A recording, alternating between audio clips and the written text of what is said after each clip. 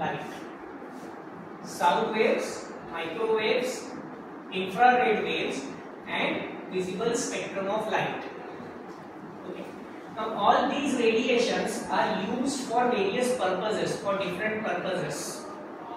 Say for example, sound waves, they are present in your radios, okay, and many other things.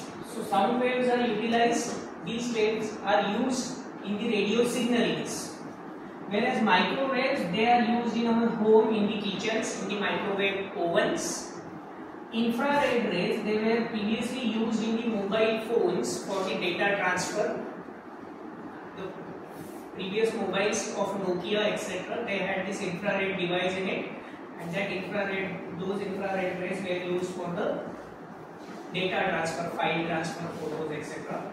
And now this is the visible spectrum of light, and visible spectrum of light consists of different radiations starting from red ending into V, violet.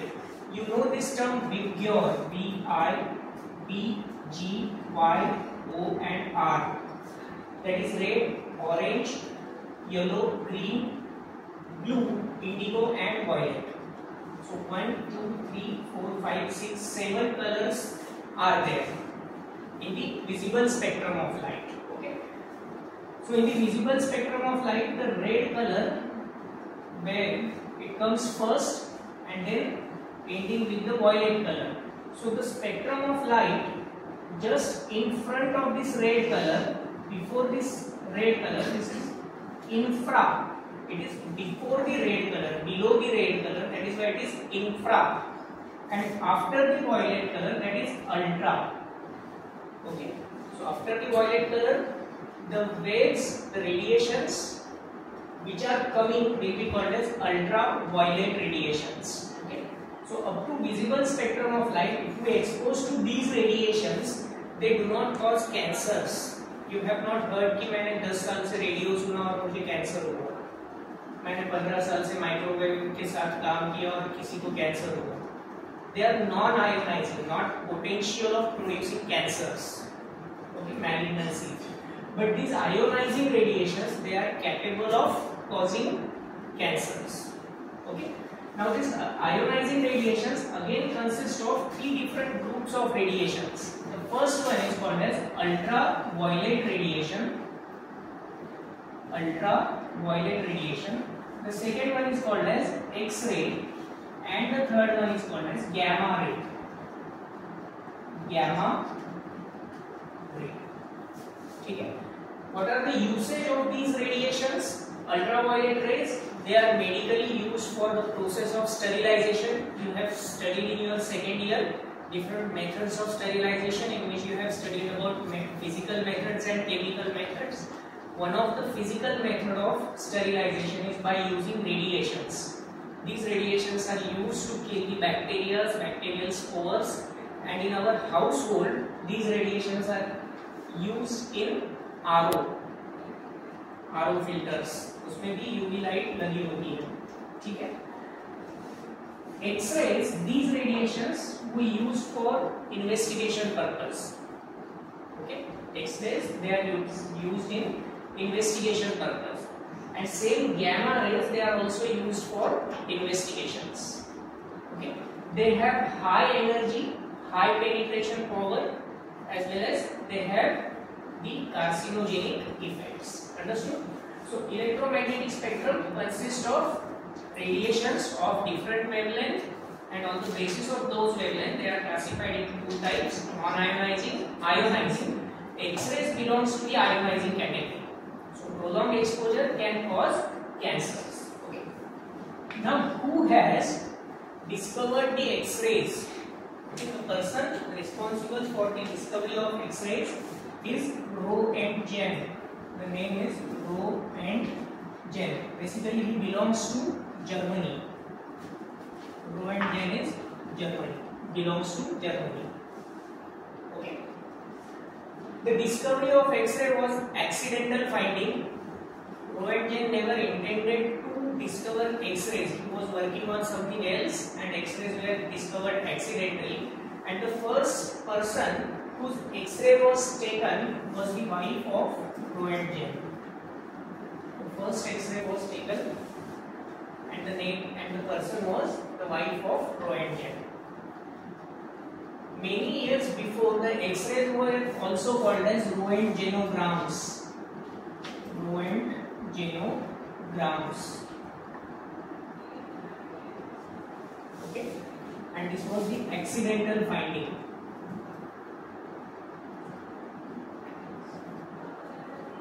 Okay, so that is all about the introduction to the X-rays.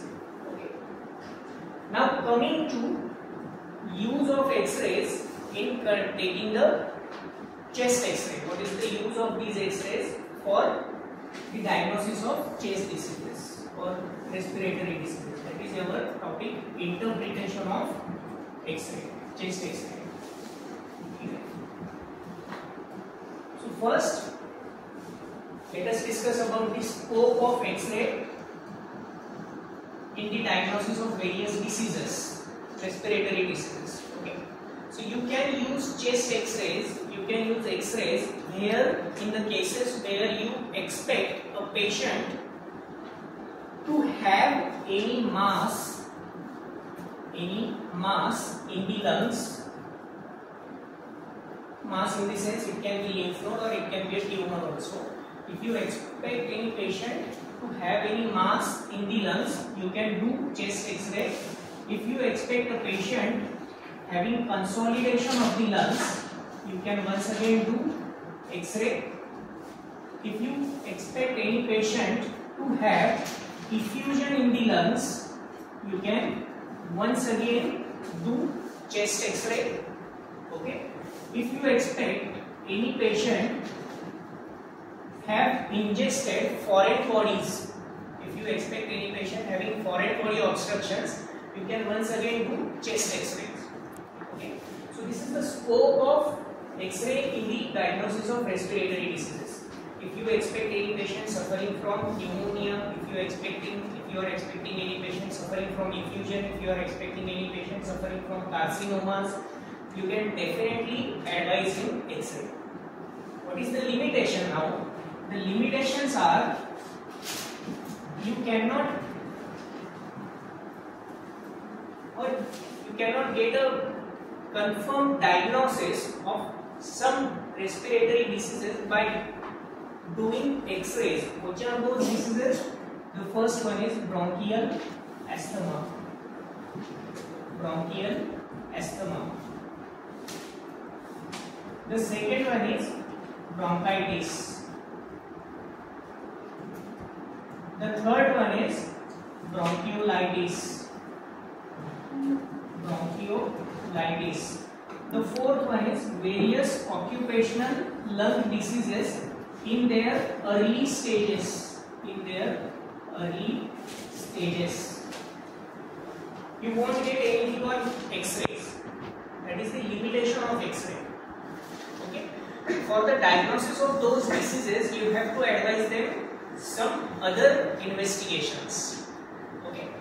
Similarly, if you have noticed any mass or any consolidation on the chest X-ray, you cannot identify their effects on the adjacent organs by doing X-ray.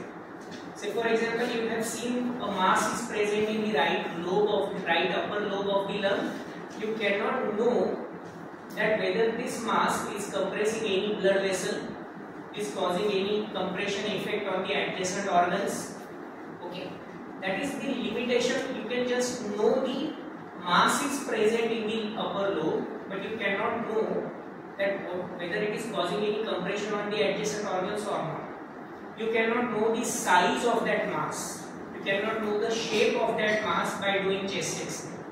For that you have to go for other investigations like CT scan and MRI. Right? So that is the limitation of chest X-ray. Understood? Scope and limitations. Okay. Now coming to the next point, how these X-rays are taken. How the X-rays are taken? What is the process of taking X-ray? procedure. Normally, the X-rays are taken in PA view, posterior anterior view. What is the meaning of posterior anterior view? In the posterior anterior view, the X-ray machine or the beam of X-ray, it is placed posteriorly to the patient, whereas the film, X-ray film, it is located anteriorly to the patient. Okay. So the beam, the source of X-ray will be posterior and the film will be anterior to the patient. Okay. So right now I am standing like this. The beam is at my back, towards my back, and the film here. This will be posterior anterior. But if I change like this, the beam is over here and then the film is there, and that this view will be called as, and if this is the position, then this view will be called as lateral view. Okay? So X-rays can be taken in three different views: posterior anterior, anterior posterior, and lateral. Okay, so you've got the differences. This is the posterior anterior view where the machine, the beam is posteriorly, film is anteriorly. Okay, if the beam is anteriorly, film is posteriorly, it is antero-posterior, that is laterally, that is lateral. Out of these three views, which view is commonly used? Posterior anterior. So remember this, if you write down the requisition to a technician, always mention to be posterior anterior chest X-ray. Right? Now, there are certain errors that can be done by the X-ray technician while taking the X-ray. And what are those commonly occurring errors? You have to know this, even though it is not going to help you in the diagnosis and etc. But you know the common errors. What is the first error? The first error is the angles at which the film and the X-ray beam was placed from the patient. Right? Normally, the film and the beam should be parallel to the chest wall of the person. It should not make any angle with the chest wall. It should not happen that the film is placed anteriorly exactly opposite to the chest wall and the beam of the X-ray is somewhere up or somewhere down, and then the X-rays are taken. Okay? The beam, the film, it must have to be parallel to the chest wall so that the X-ray can be taken clearly. Okay?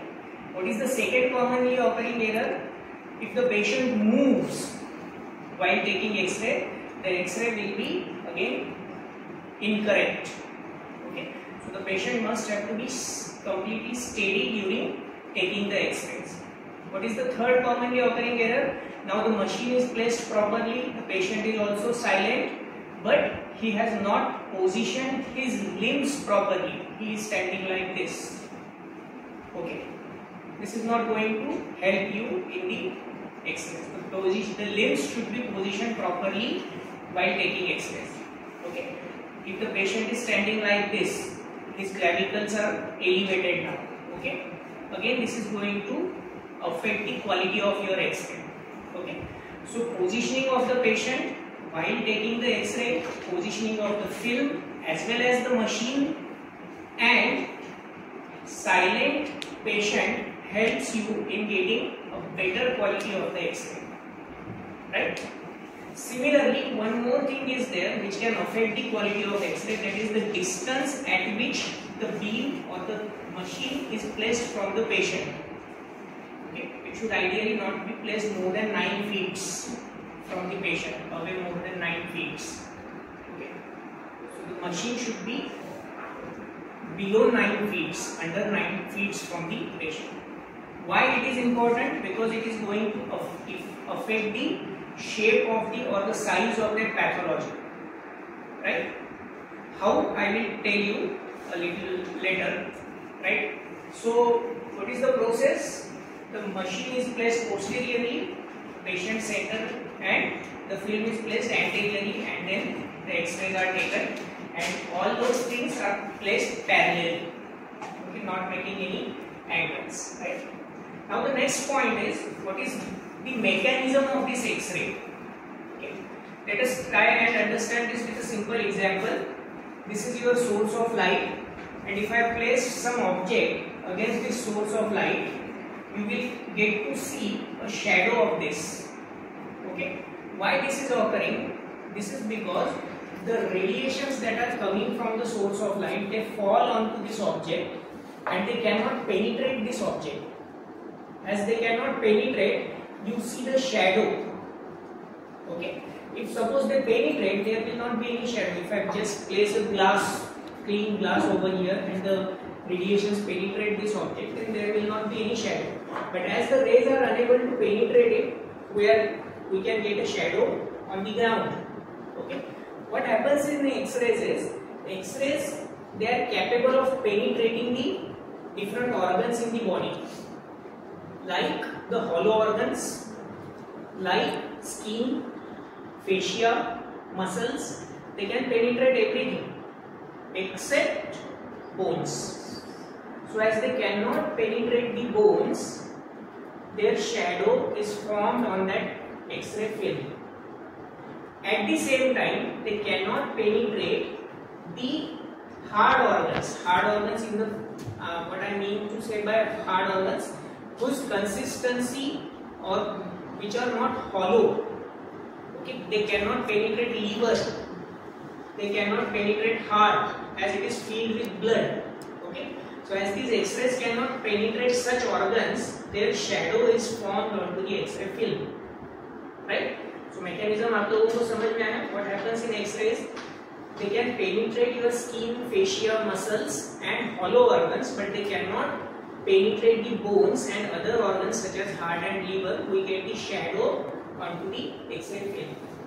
At the same time, they cannot penetrate the pathologies which are not hollow. At the same time, they cannot penetrate various pathologies where the calcium pigments are there. Okay, कोई भी pathology जहाँ पे calcification हुआ है, as bones are rich in calcium, so they cannot penetrate the calcium. So that is why उनकी वहाँ पे आपको इमेज मिल गई. वैसे ही अगर कोई भी पैथोलॉजी है जो हॉलो नहीं है, जो अंदर से पूरी तरीके से फील्ड है, वो एक्सरे उस पैथोलॉजी को भी क्रॉस नहीं कर पाएंगे, तो आपको एक्सरे फिल्म पे उसकी शैडो मिल जाएगी. राइट? इसी तरीके से कहीं पे आपको कैल्सिफिकेशन है या पेशेंट को कैल्सिफिकेशन है, तो उस कैल्सिफाइड एरिया को भी एक्सरेज पेनिट्रेट नहीं कर पाती है, इसीलिए उसकी भी शैडो आपको एक्सरे फिल्म पे मिल जाती है. So on the basis of this penetration, the X-rays, the pathologies can be classified into two types. The first one is called as radiolucency,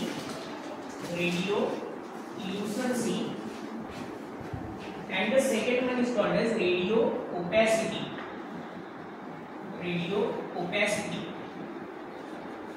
Radiolucency and radioopacity. What is the difference? Opacity means जिनकी shadow बनेगी. The bones are radio-opaque. The X-rays cannot penetrate. That is why the shadow will appear onto the film, radio-opaque.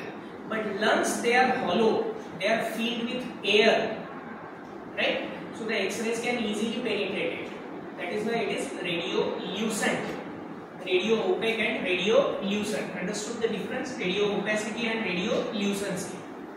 Not understood? Okay. Radio-opacity is what? Radio-opacity means वो कोई भी pathology जिसको X-rays penetrate नहीं कर पाती है, जिनकी वजह से उसकी शैडो बन जाती है, that is radio-OPEC, produces opacity on the x ray.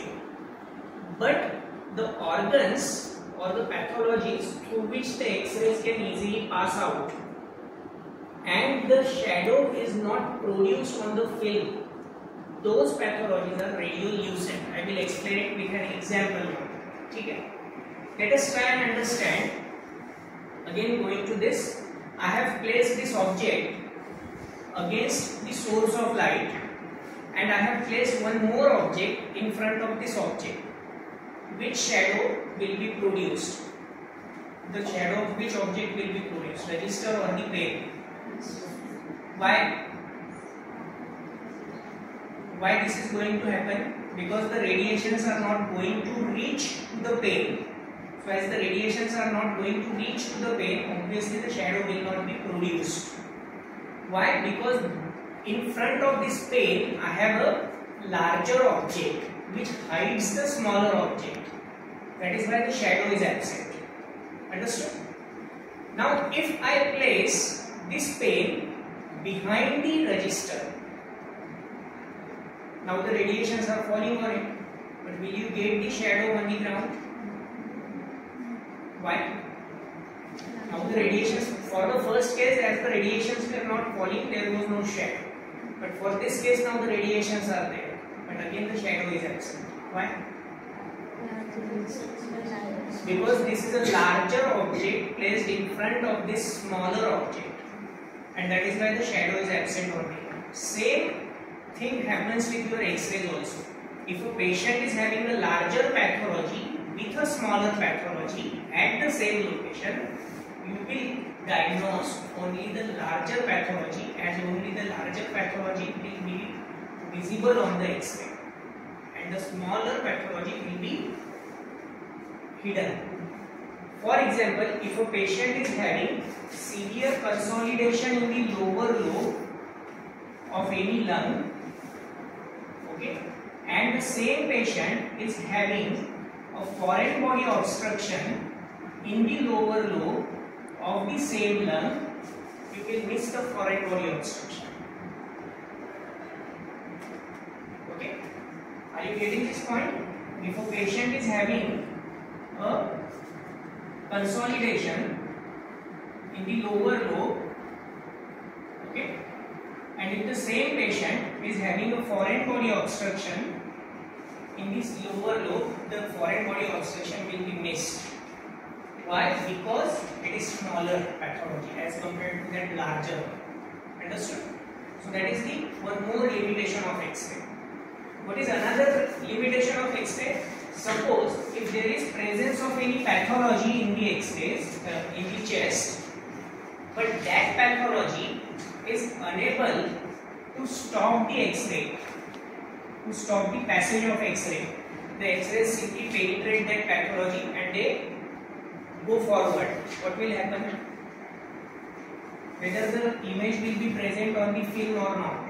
If the X-rays simply they pass through it and they fall onto the film, whether the shadow of this pathology will be there onto the film or not. Okay.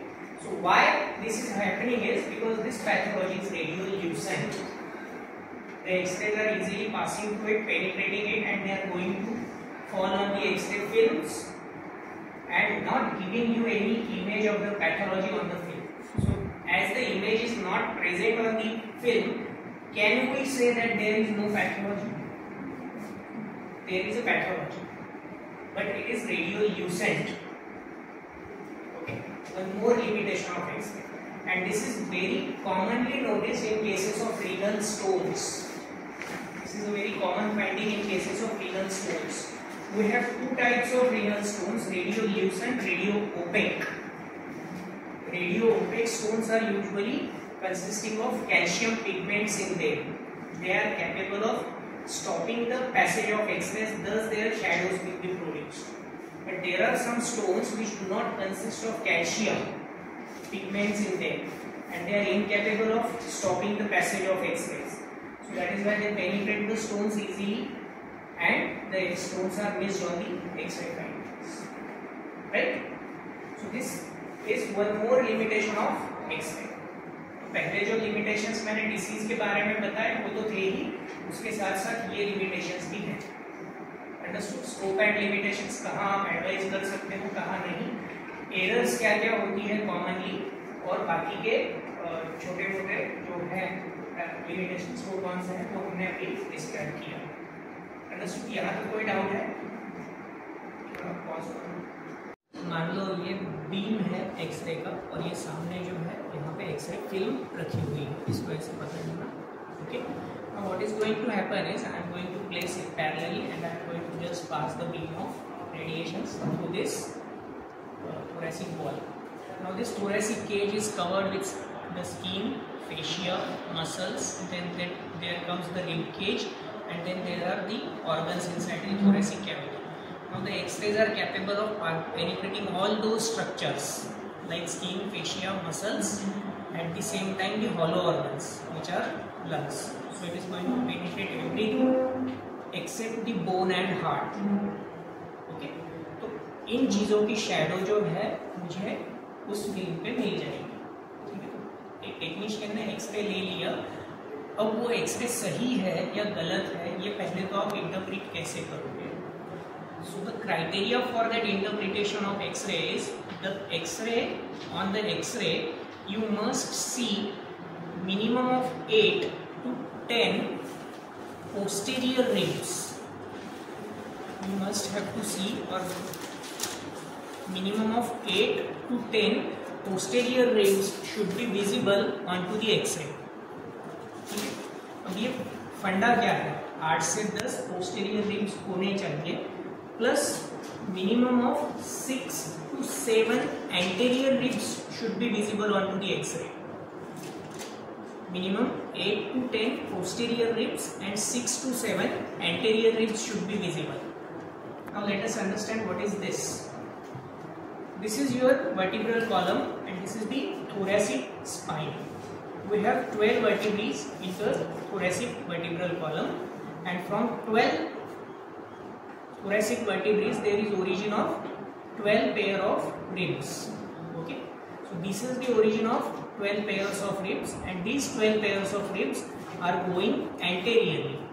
Out of them the first 7 ribs they are attached with your sternum.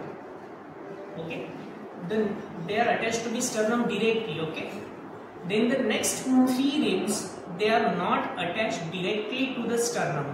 They are attached to the sternum by means of cartilages, and the last 2 ribs they are floating. They are not attached to the sternum, not directly, not through cartilages.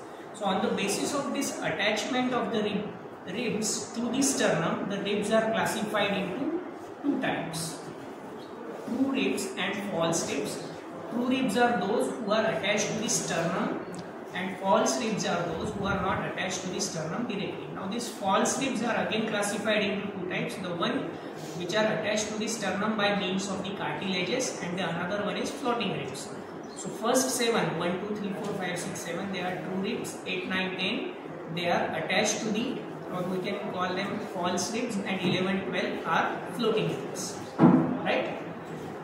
Now see the course, how these ribs are originating at this vertebral column and they are running obliquely. They are not straight like this. The ribs are not straight, they are running obliquely. So the first rib, it is originated from this transverse process, and then it is running obliquely, and then it is attached with this the manubrium sternum. Okay, and the first facet, the point of attachment of this rib to the manubrium sternum, this is facet.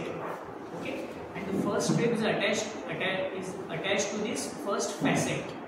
Okay, and just above this there is attachment of clavicle. Okay, at the sternoclavicular joint. Right, so it is running obliquely, and you can see from the front that this sternum is little bit lower than that of the first thoracic vertebrae. So that is why it is running obliquely. Right. Similarly, coming to the second rib, it is originating from here, second thoracic vertebrae, running obliquely, and then it is attached to this point which is called a sternal angle. Sternal angle. What is sternal angle? It is the point of attachment of manubrium sternum to the body of sternum. What is sternal angle? It is the point of attachment of the manubrium sternum with the body of sternum. That is your sternal angle. Okay, you can see a small notch at the manubrium sternum here. Okay, this is called as jugular notch or suprasternal notch. This notch is called as jugular notch or suprasternal notch. Just adjacent to that suprasternal notch, you have sternoclavicular joint. Okay, the clavicle is attached over here adjacently to the supraclavicular notch. That is sternoclavicular joint, and just below the sternoclavicular joint there is a first facet for the attachment of first rib. Below it there is the second ribs attachment at the sternal angle. What is the clinical significance of this sternal angle? This is very important portion, sternal angle, anatomical surface landmark. The first thing why it is important, sternal angle, it helps you just feel the sternal angle, and by feeling the sternal angle you can know that now this is at this point this is your second rib. Okay. The second clinical significance of that sternal angle is below the sternal angle there is bifurcation of trachea. Okay. The trachea, it is originating from your nasopharynx, the nose, the nostrils, nasopharynx, etc. Then the vocal cords, and then there is trachea. So the trachea is the hollow tube running down into the thoracic cavity, and it bifurcates just behind the sternal angle into right and left autonomous. So that is the second important surface landmark, okay, of that sternal angle. Below the sternal angle, behind the sternal angle, there is bifurcation of trachea. What is the third importance of this sternal angle? There is origin of major vessels from the aorta just behind the sternal angle. So from the arch of aorta there is origin of three major vessels, okay, subclavicular and brachiocephalic and all carotid arteries. So where they are originating just behind the sternal angle. So it is anatomically important landmark. Okay. By identifying the sternal angle you can identify three different things. So the second rib is attached over here at the sternal angle, then the third rib, then the fourth rib, fifth rib, sixth and seventh rib. Finally it is attached to this last portion of the body of sternum. Okay. Now if you look this thoracic cage from the behind, you can see these many pairs of ribs. Okay. At the same time you will see that when the rib is passing, when this rib is going anteriorly and this is going again anteriorly, in this posterior rib you will see the anterior rib also, plus you will see the sternal, the clavicle also. You can see this clavicle also. Okay. So I can see now, I can see this, the first rib is going, okay, and when it is coming anteriorly I can see this portion of the first rib. Now similarly this is the second rib and this is going like this, third. Okay. So on the chest X-ray minimum 8 to 10 posterior ribs should be visible. At the same time minimum 6 to 7 anterior ribs should have to be present. Okay. That means that is correctly taken X-ray. 8 to 10 posterior ribs and 6 to 7 anterior ribs. Let us see on this on the X-ray कि ये कैसे दिखता है, okay, और कैसे counting उसकी करनी है. Okay. Now as we are discussing the thorax, हम थोड़ा और देख लेते हैं. This portion of the thorax, this is called as superior thoracic inlet. Superior thoracic inlet. From this inlet there is entry of various structures like the trachea, esophagus, okay, and then this is the thoracic cavity, and this thoracic cavity is again divided into two more cavities. The first cavity is called as pleural cavity and the second cavity is called as mediastinal cavity. The pleural cavities, they consist of the lungs, whereas the mediastinal cavity, it consists of the heart and the major vessels as well as the trachea, okay, plus the esophagus which is going down. Okay, so mediastinal cavity and the pleural cavities. Pleural cavities consisting of lungs, mediastinal cavity consists of various mediastinal structures. Okay. Now the lower portion of this thoracic cage, this is called as thoracic outlet. This portion is thoracic outlet, and this thoracic outlet, it is protected by diaphragmatic muscle.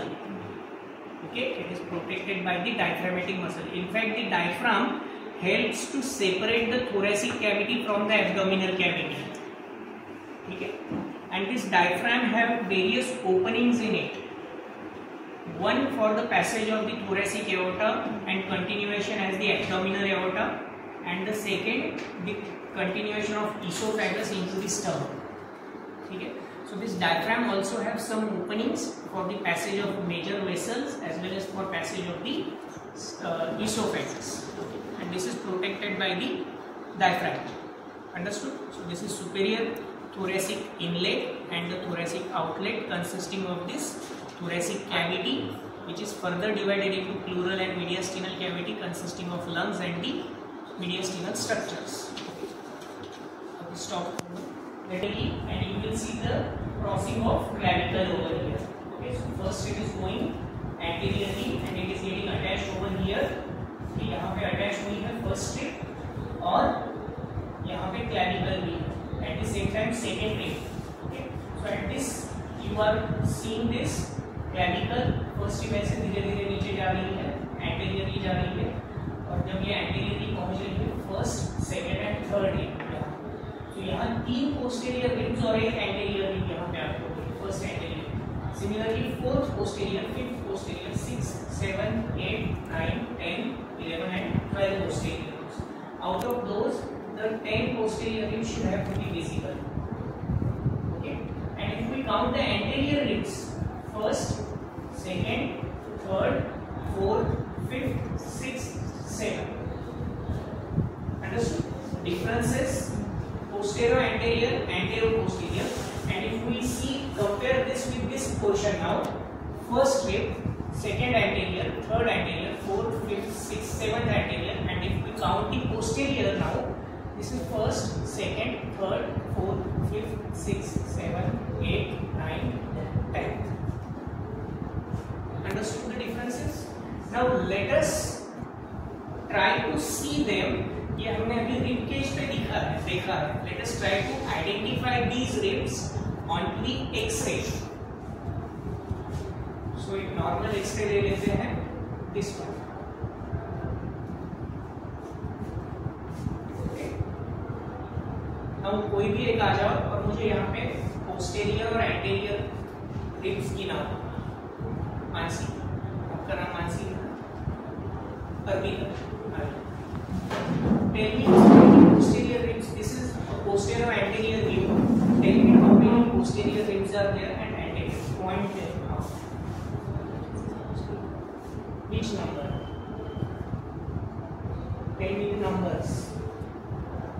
First, confirm the name of patient.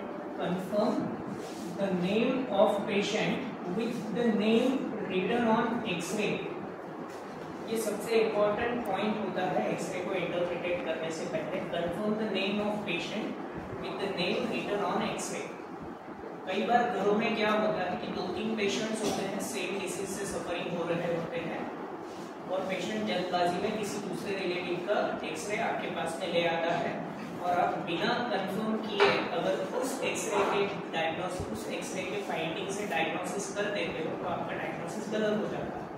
मान लो मैं और अर्पिता एक ही घर में रहते हैं, ठीक है, और अर्पिता को कफ एक्सपेक्टोरेशन था, वो जल्दबाजी में मेरा एक्सरे लेके टीना की ओपीडी में चली गई, और टीना ने देखा उसको, एक्सरे मेरा देखा, और मेरा जो डायग्नोसिस था वो अर्पिता को कर दिया. Right? Just on the basis of that x ray finding. तो ये गलती ना हो, इसलिए आपको हमेशा ये कंफर्म कर लेना है कि पेशेंट का नाम और एक्सरे पे लिखा हुआ नाम दोनों एक ही है. So this is the first step. Confirm the name of patient with the name written on chest x ray. Second is date of x ray taken.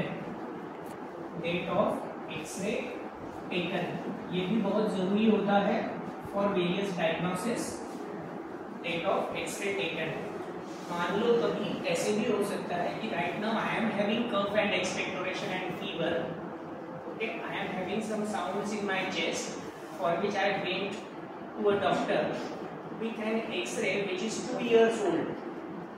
Okay, and I have just missed to see the date written on the X-ray, and 2 years before there was presence of tubercular cavities on the X-rays. And now I am complaining of cuff and expectoration, and on the basis of that X-ray finding, right, now the diagnosis of that patient is the patient is having tubercular cavities. But in fact, the cavitations were present 2 years before, not now. The diagnosis can be different this time. So what I have to do is, as a doctor, see for date of X-ray taken and always demand for recent X-ray. Okay, always demand for recent X-ray. What is the third point that is to be taken care of?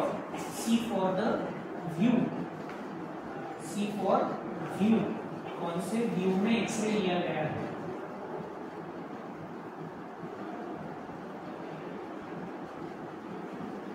See for view of X-ray. View जरूरी इसलिए होता है क्योंकि कई बार जो है आपको correct pathology एक व्यू में ही मिल सकती है या दूसरी व्यू में वो पैथोलॉजी जो है चेंज हो जाती है. से for example, if patient is having cardiomegaly and you are looking at the AP view, okay, the cardiac shadow will be enlarged as compared to that of PA view.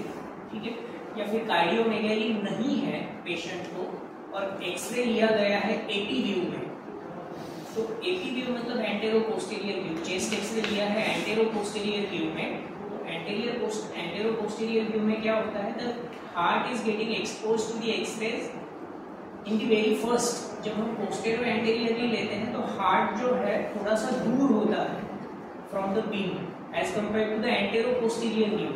Entero posterior view में heart की position beam के थोड़े से नजदीक होगी, may be few centimetres only, but it will be nearer to the beam as compare to the पोस्टेरो anterior. So what happens in this case is, if the X-ray is taken anterior posteriorly, I will have cardiomegaly on the X-ray, which will be false. नहीं है, लेकिन entero posterior लिया गया है इसलिए cardiac shadow बड़ी आई. So that doesn't mean that I am having cardiomegaly, right? So इसीलिए view का देखना भी जरूरी होता है. सिमिलरली कुछ डिसीजेज होती है, कुछ ऑर्गन्स की डिसीजेज होती है जहाँ पे आपको एक पर्टिकुलर व्यू होना ही चाहिए. जैसे अगर आपको किसी पेशेंट का आर्थराइटिस डायग्नोसिस करना है, so you must have the lateral view also. सिर्फ एंटेरो पोस्टीरियर व्यू लेके आपका काम नहीं बनने वाला है डायग्नोसिस का. In that case you have to take the lateral view also. ठीक है, lateral view of that particular joint. So that is why C for the view and confirm whether it is aligning with your expectation और not. If it is not, then you ask the patient कि भाई ये गलत view मिल गया है, फिर से जाके इस व्यू में करा के लेके आओ. सो ये पहले 3 पॉइंट्स आपके हो गए, 3 स्टेप्स आपके हो गए. You have confirm the name, you have seen the date and the view was according to your expectations. Now you can proceed to the 4th step of interpretation of x ray, that is count the number of ribs. Count the number of ribs on x ray, जिसमें हमने देखा कि minimum 8 से 10, 8 to 10 posterior ribs should be there and 6 to 7 anterior ribs should have to be there. अब अगर ये है तो बहुत अच्छी बात है. Proceed to the next step. Okay? तो जब आप रिब केज देख रहे हो, मैं सिर्फ नंबर्स आपको काउंट नहीं कर रहे हैं. You have to see for 2 more things. The first thing is when you are looking at the rib cage and you are counting the numbers, you also have to see for evidence of fracture of ribs. Evidence of fracture of ribs. कहीं पे कोई आपको fracture दिख रही है या नहीं? अगर दिख रही है तो आपको नोट डाउन कर लेना है. So the fracture can be in a single rib or it can be multiple ribs. ठीक है, मान लो किसी पेशेंट में राइट 4th पोस्टीरियर रिब में कॉम्प्लेक्स फ्रैक्चर है, मतलब टुकड़े हो गए हैं, उसके पूरी तरीके से रिब टूट चुकी है. Okay, so what you have to note down is the patient is having complex fracture at the right 4th posterior rib. फिर वो सिंपल फ्रैक्चर भी हो सकता है या हेयरलाइन फ्रैक्चर भी हो सकता है, जो भी है आपको नोट डाउन कर लेना है. सो सी for evidence of fractures of ribs. And the third point that you have to see for is position of clavicles.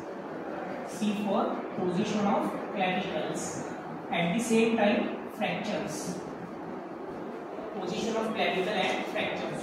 Clavicles हमेशा horizontally placed होते हैं with this sternum. वो horizontally placed होने चाहिए. मतलब पेशेंट में उसके जो शोल्डर्स हैं वो सही रखे हुए थे एक्सरे लेने के समय.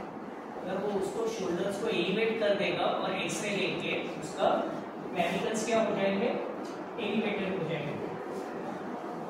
So ideally clavicles should be horizontally placed and there should not be any fracture on the clavicles. ठीक है. So that is your fourth step. Count the number of ribs but don't just count the numbers.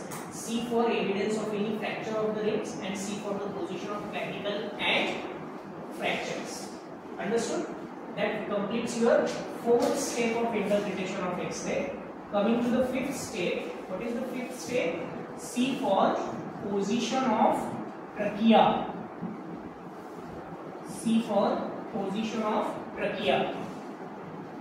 Okay. Now let us try and understand ये trachea कहाँ होता है और कैसे होता है. Let us go to this X-ray.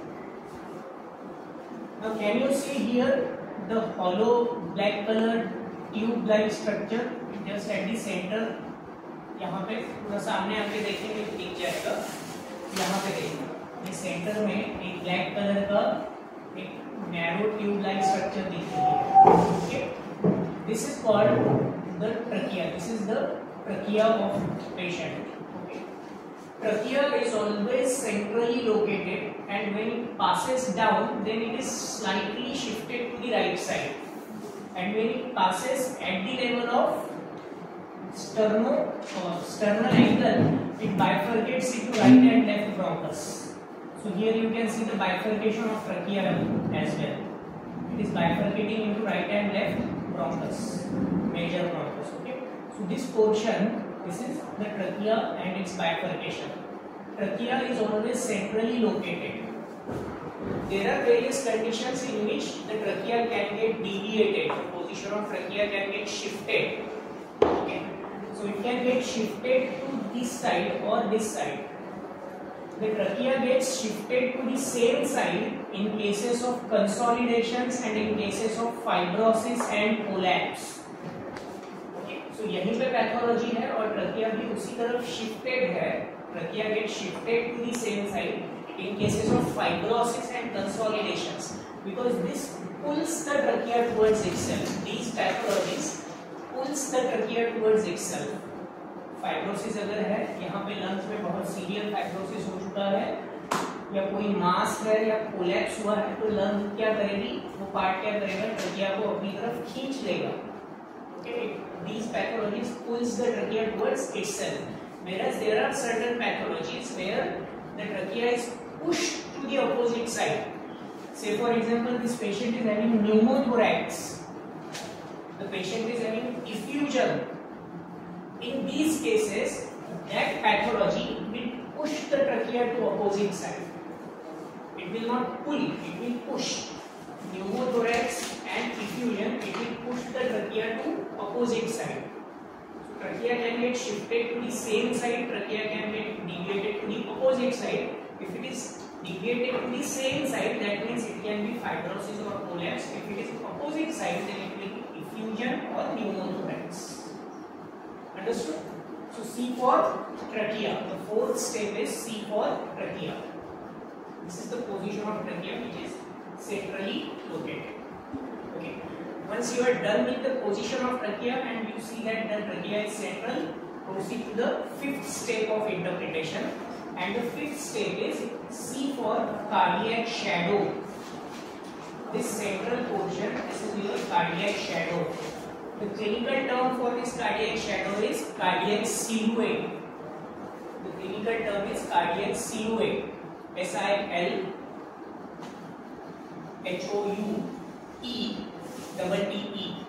Cardiac silhouette.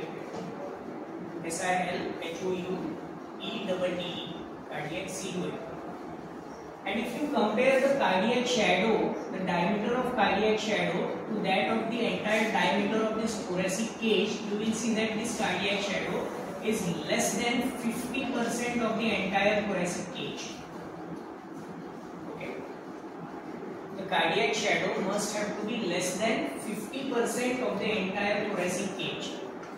If it is more than 50%, then it means the patient is having cardiomegaly. Cardiomegaly. Normally, the cardiac shadow is less than 50% of entire thoracic cage. आपको सिर्फ देखने से ही पता चल जाएगा कि ये 50% से कम है. You don't have to take the scale and measure it. ठीक है? देखने से ये below 50% है, इसलिए इसका cardiomegaly ruled out है. Now remember, in this cardiac shadow, this portion of the heart, this is the left ventricle. This portion is left ventricle, whereas this portion, it is called as right atrium. This is not right ventricle, that is right atrium. Okay, this is the apex of the heart. This is called as apex of the heart. Left ventricle, right atrium. Now, if you see that the enlargement is on this side.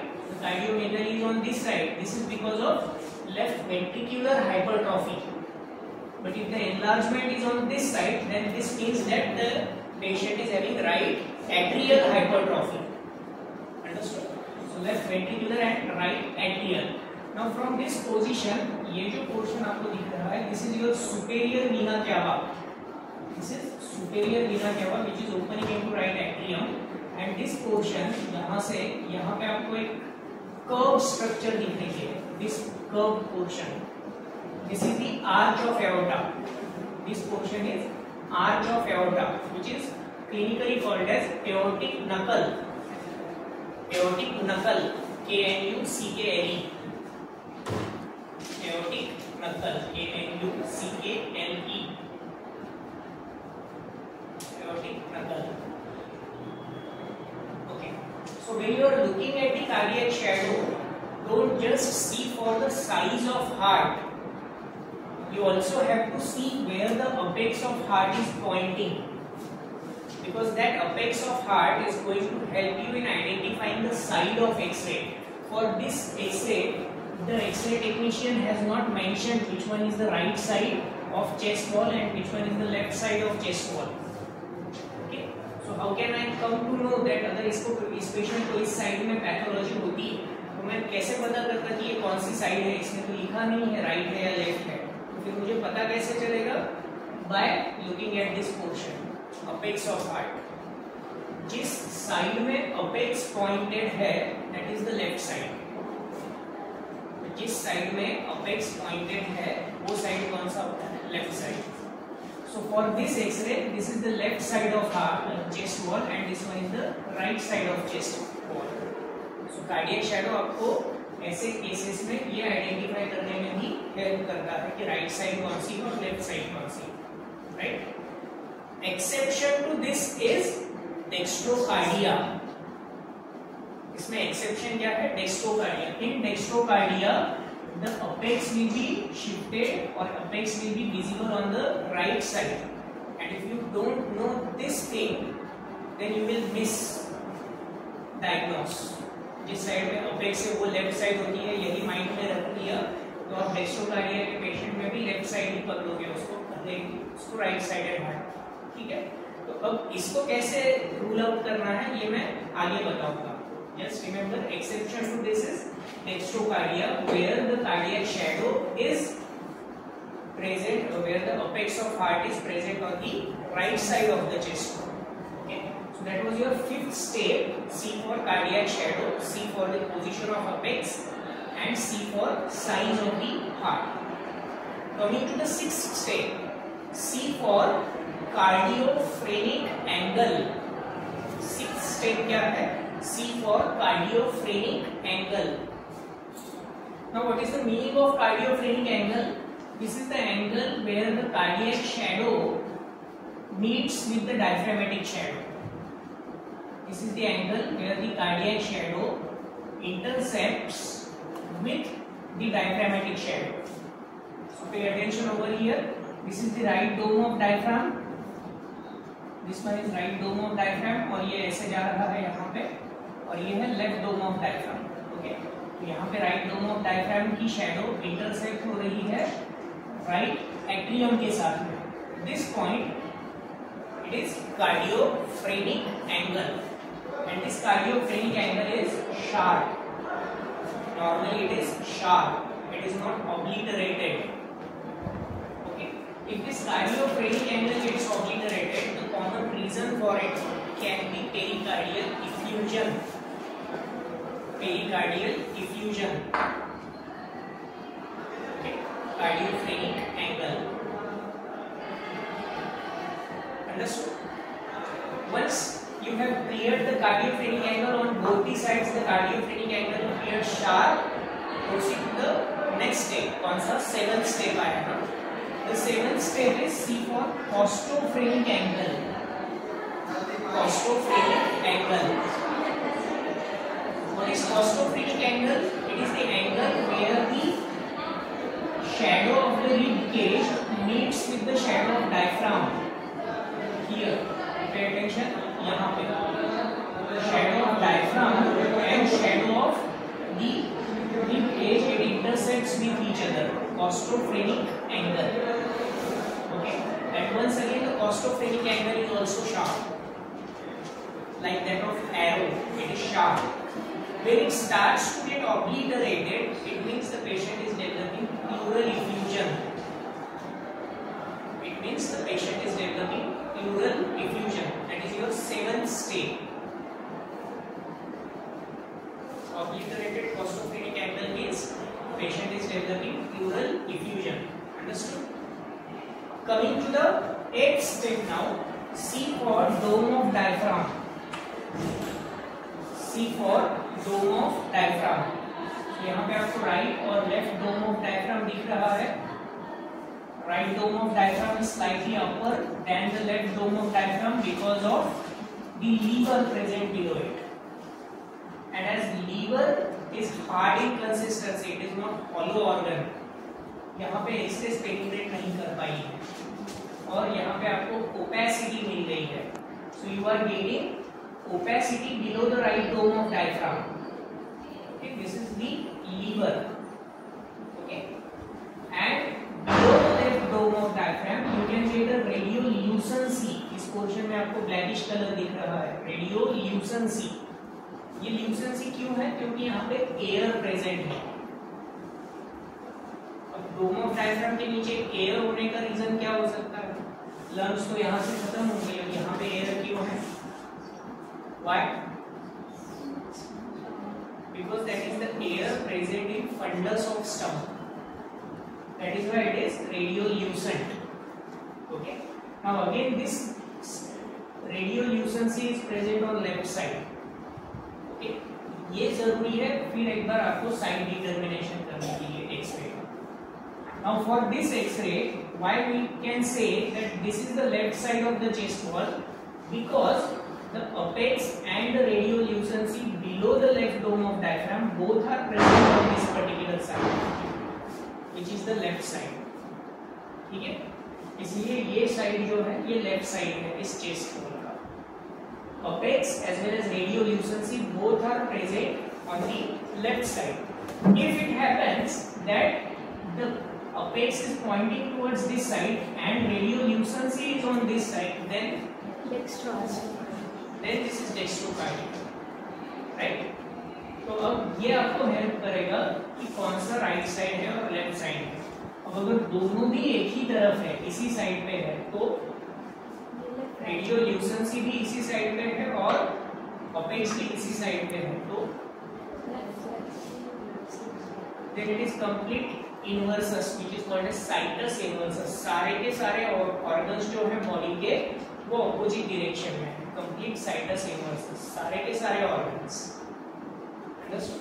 अब मान लो यहाँ पे लिखा है right side, यहाँ पे लिखा है लेफ्ट साइड, और उसका अपेक्स भी यहाँ पे है, रेडियोल्यूसेंसी भी यहाँ पे है, that is sites inversus. So C for dome of diaphragm is your next step. below the right dome of diaphragm you do not expect any radiolucency, and below the left dome of diaphragm you expect radiolucency because of presence of gas in the fundus of stomach. Clear? Any doubts till now? कितने steps हुए? 9 steps हुए. Now coming to the next step, which is examination of your lung fields, which is the most important portion. Examination of lung fields, and you have to compare the right lung field to the left lung field. Compare right lung field with left lung field, and you will see that lung fields are radiolucent because lungs are empty, consisting of gases. X-rays can easily penetrate them, giving you no opacities on the lungs.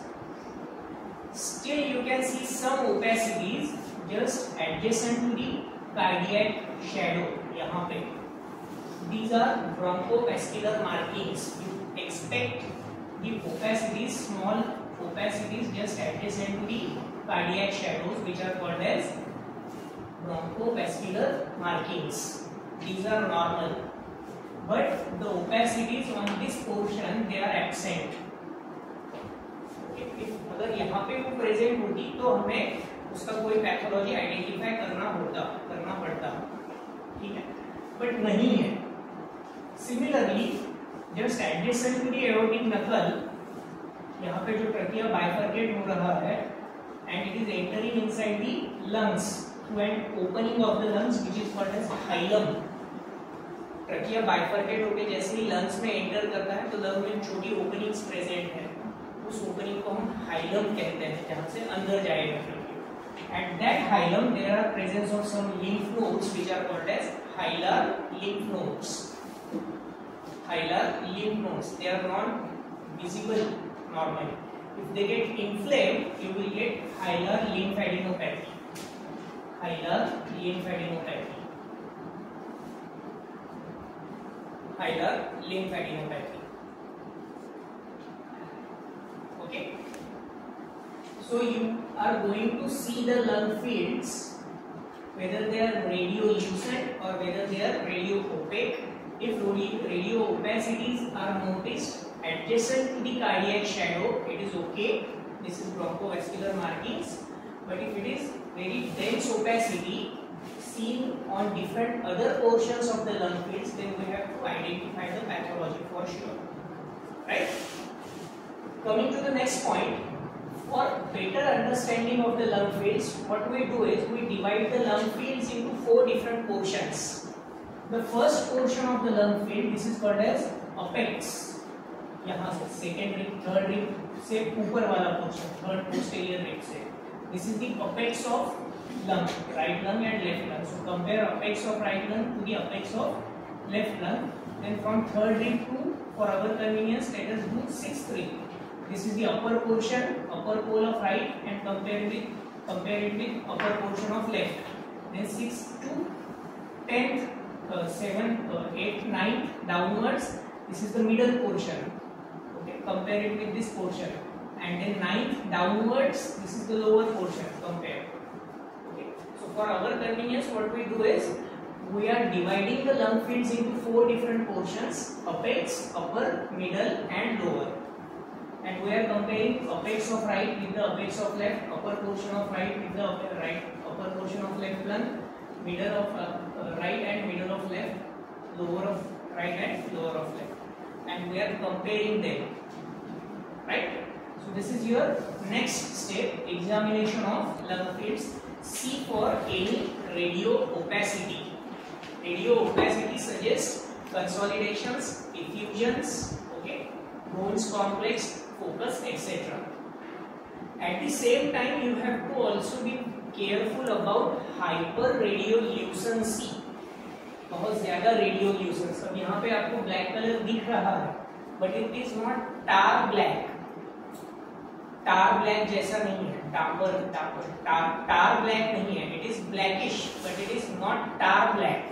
If you get tar black appearance, बहुत ज्यादा काला काला काला काला दिख रहा है lung fields में, देन दिस इज हाइपर रेडियोल्यूसेंसी. बहुत ज्यादा एयर वहां पे अक्यूमुलेट हुई है, इसीलिए वो बहुत काला दिख रहा है. and the diagnosis of this is pneumothorax. The diagnosis for that coal black or tar black appearance of lung fields is pneumothorax. Okay, so for example अगर इस पेशेंट में आपको इस साइड पे बहुत ज्यादा काला काला काला काला दिख रहा है और यहाँ पे थोड़ा सा कम है, then this means the patient is developing pneumothorax on the right side. Understood? This is your next step in the interpretation of chest X-ray. C for lung fields, C for radio opacity, C for hyperradiolucency, and compare on both the sides. And the last step is C for anything else apart from this. C for anything else apart from these structures. Everything else. Say for example अगर ये bed रीडन patient है जिसको cardiac monitor लगाया हुआ है, attach किया है, तो आपको वहाँ पे चेस्ट लीड्स दिखेंगे एक्सरेज पे. ओके, अगर इस पेशेंट में पेसमेकर लगाया हुआ है तो आपको पेसमेकर भी दिखेगा एक्सरे. अगर इस पेशेंट ने गले में कुछ पहना हुआ है तो वो भी एक्सरे पे आ जाएगा.